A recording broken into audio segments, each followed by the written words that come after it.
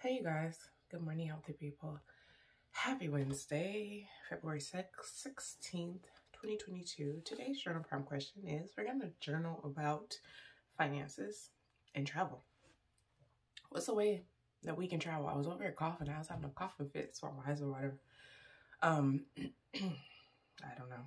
I think I was trying to drink this coffee and walk up the stairs at the same time. It's too much going on. So we're going to talk about travel and how we can travel, how we can get the most out of travel.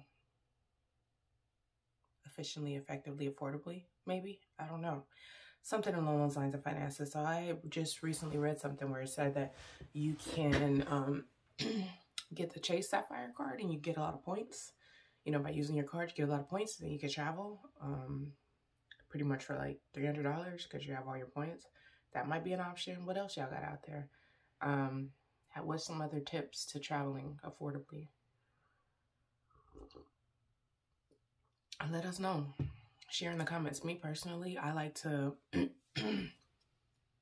pay for certain things ahead of time. Like, I guess you could say in stages, so it's not all at once. So then by the time I get to my trip or my destination, everything, like, that's all I'm spending money on. So let's just say I have to rent a car, then I pay for my rental ahead of time as long as it's refundable. And then, or like I buy my airplane tickets ahead of time, and then I buy my hotel ahead of time. And then by the time I get there, like let's say it's like a 3-month gap between the two or something like that, all I have to do is pay for whatever it is that I'm doing while I'm on my trip. And that's usually what I do. Sometimes if I can, sometimes that's not an option. Another option would be for me was to be go in groups.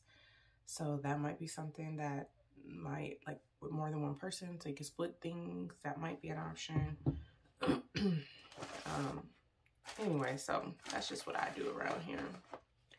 What do you guys do? I'm gonna journal because I need to look into this Sapphire card.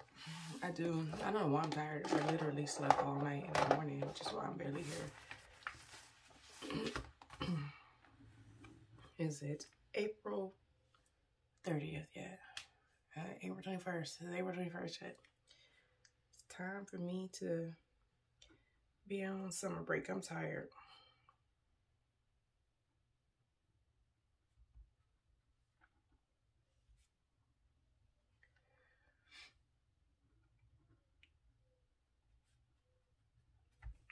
All right, you guys. Wishing you healthier, happier habits. Have a happy Wednesday. I will talk to you guys soon. I'm gonna go pray and work out. I've been doing good. I've been working out since Saturday. I've been going to the gym. Yesterday I played soccer with my daughter after work. And we walked around. So, yeah, had fun. And I worked out in the morning too. I went to the gym. So today I'm gonna work out at home. But I've been working out since Saturday.